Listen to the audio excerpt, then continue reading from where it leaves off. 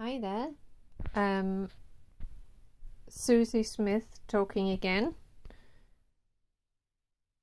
I am going to show you a few of the paintings where I incorporate sea, and some of these actually sold, so it's not a selling spree, just to show you how I play with the theme of water and how it heals me when I can't be near the sea. Even the colours of the sea will help me.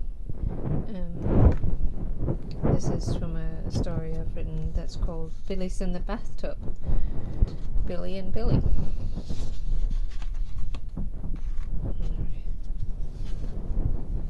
And this is actually painted with seawater, which is one thing that I really like. It sort of changes the dynamic of the ink and the watercolor, which I'm sure that those of you who are artists already know.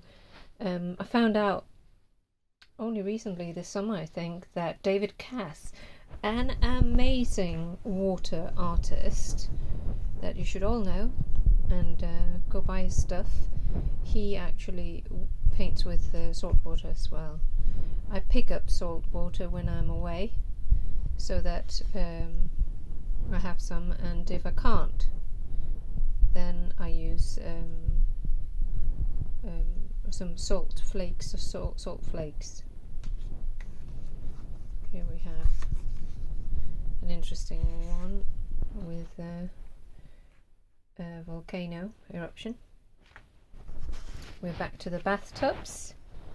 I do have a thing about bathtubs, and since I live inland, I can't get there so easily, so I do have salt baths.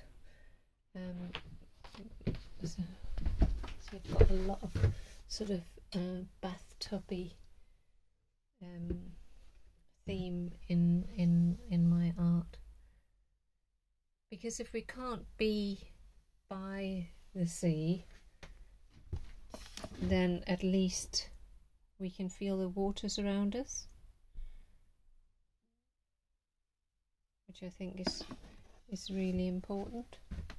Here we have my little girl, underwater fairy in the sea woods.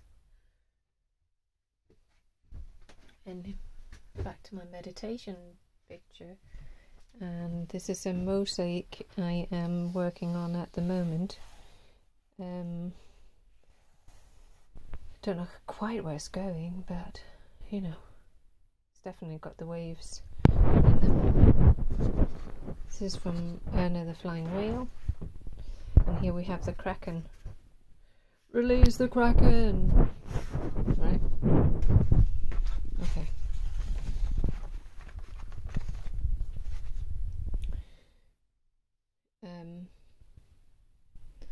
I love her, little sea fairy girl.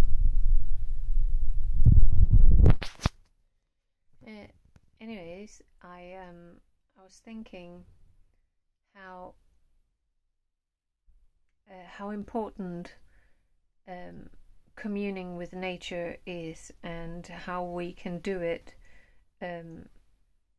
through our creative endeavors as well.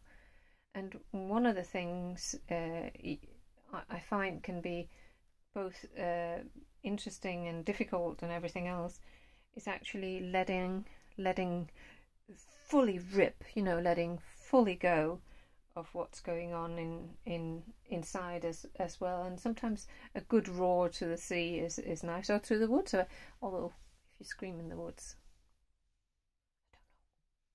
I don't know, might think about that.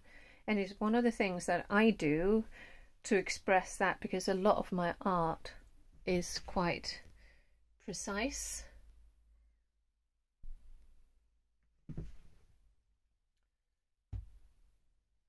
That picture there is actually part of a series that is called Thinking in Blue, that I did in the 90s. I think this is the only picture left from that, and it is from a memory from the first time I went scuba diving, and I was so fascinated, not with what was under me, but what was over me, in the sense of the bubbles and the seaweed, but the bubbles going up, the sun breaking through the water, and my air going up, meeting the sun. It was just, so I did about, I don't know, 20 paintings of that theme. But what I do now is, even though a lot of my paintings are regimented, I routinely throw paint, which you can see on the wall here. Yeah, my husband is not, he's not super fan of my throwing of paint, but and I've used this throwing of paint as the cover of both my books. I have a trilogy where the third book isn't finished yet, but these are flash fiction and poetry about the sea, another way of expressing it. But on the front, on the covers, so this is number 2 in the blue trilogy, I threw paint. I threw paint in the colours of the sea that I miss the most. So the first one is a more bluey blue, but this is a more greeny. This is a more greeny blue.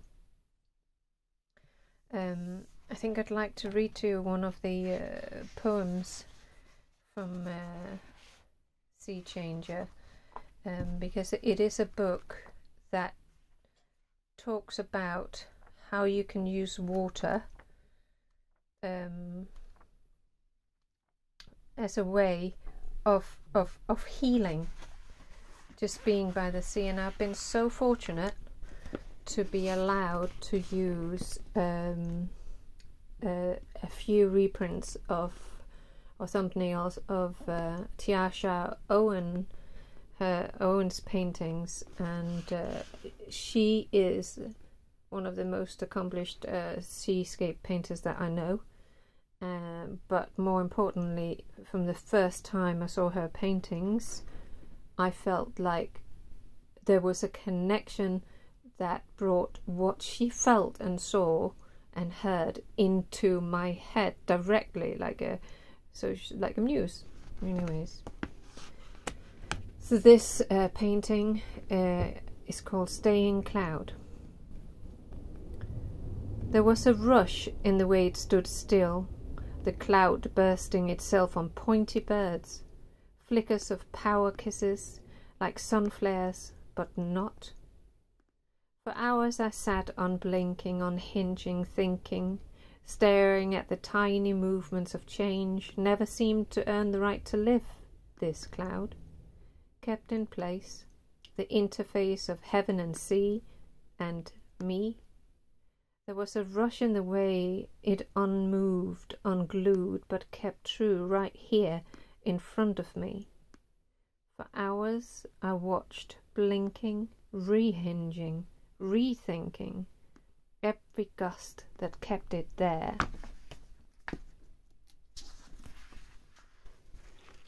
That cloud, bum salty wet from soggy sand, fingers January blue despite home-knitted hues, wrapped around my aging shoulders, dunes, right to exist, changing, ranging, raw winds finding every crevice, blowing sense into my unblinking, unhinged thinking, and that cloud right in front of me, so close yet not close enough, teaching lessons of trust and to a sea-shaken heart. I blink. Cloud unhinges, blows me over and sweeps me up. Its name is Staying Cloud.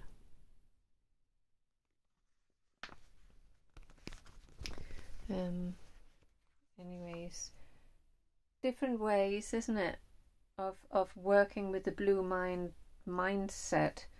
If you can't be there by the sea, then find a way of accessing it. Yeah. Thank you. Happy Blue Mind Summit Day. She says hello too.